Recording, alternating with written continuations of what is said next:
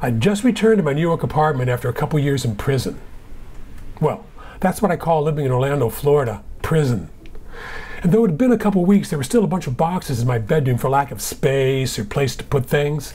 I see this cockroach sneaking along the floor, so I grab a flip-flop and smack him as he scurries away. I hit him pretty hard.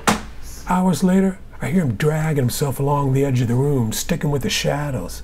I bet I'd broken a couple of his legs, maybe squished some of his white guts out, 'cause he was scraping along, slowly, loudly, painfully. Such a joke of stealthiness, I almost laughed. He was headed back the direction he came. Escape, he hoped. I could have smashed him, finished him off, but I felt bad about crushing him. Here, this beautiful thing, life, and I was going to take it away from him? I don't know. So he got a pass out of this prison instead of this life.